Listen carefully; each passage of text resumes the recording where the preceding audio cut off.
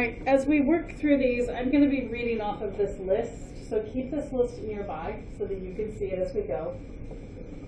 We are working today on the front page. I'd like you to take a look at the back. Don't stress, we're not doing those yet. We're not ready for the back. If you are in a place where it's not easy for you to see the screen, I'm going to encourage you to turn your body so that you are able to view the front while we do example 1 together.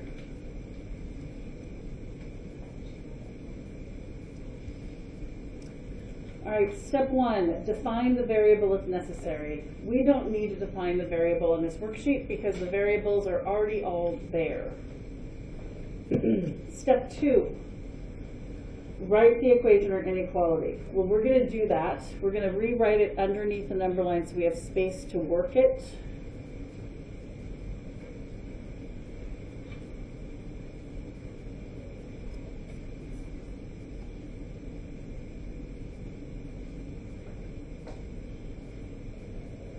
Step 3, use the distributive property to get rid of any parentheses. Do we have any parentheses?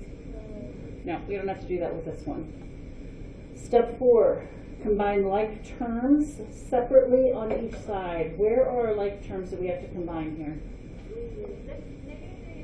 -3 and 6. So we're going to rewrite this as 0 is less than 3x minus 9.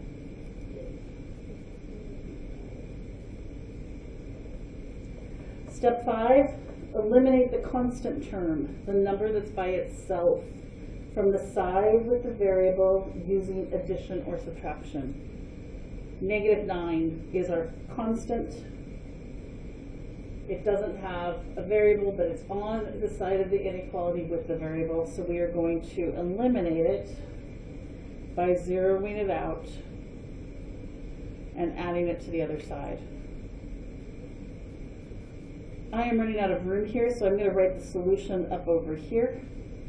And I end up with 9 is greater than 3x.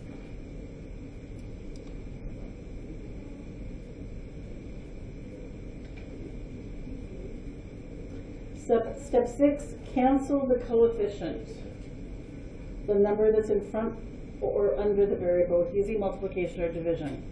This is where we're trying to make our positive invisible 1. So what do we need to get rid of here to cancel? 3. And we're going to do it by dividing both sides by 3. And I end up with 3 is greater than x.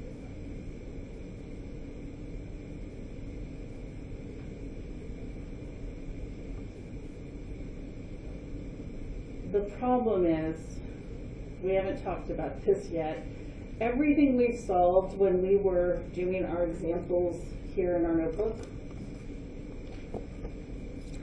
all of these had the variable on the left side and the number on the right side. And when we did that, the inequality points the direction the line goes on the graph. Do you see that? And that was true here as well. X is on the left, the number was on the right, the inequality pointed in that direction. Where we have this saying 3 is greater than x, the x is on the right side of the inequality symbol. So we want to rewrite this so that the x is on the left side. It makes the graphing part easier. So I'm going to put the answer up at the top. I've got x to the left and 3 to the right. What's going to have to happen with the inequality symbol then? It's going to have to flip. Where it said 3 is greater than x, we're now going to show that x is less than 3.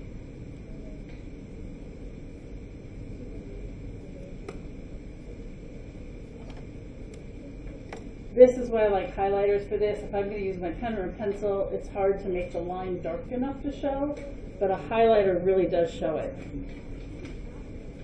I'm going to circle the 3.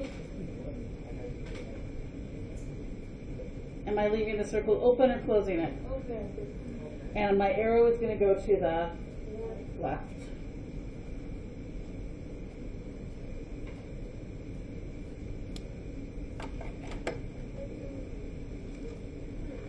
So that's using our steps to prove this. or to solve this. The final step is usually to go back and put the X into the original to test it. We don't really have room on this one, and I'm not so worried about that today. But I would like to see you showing the steps, trying to keep it neat, and you might need to do 2 columns of work like I did here. We're only working on the front page.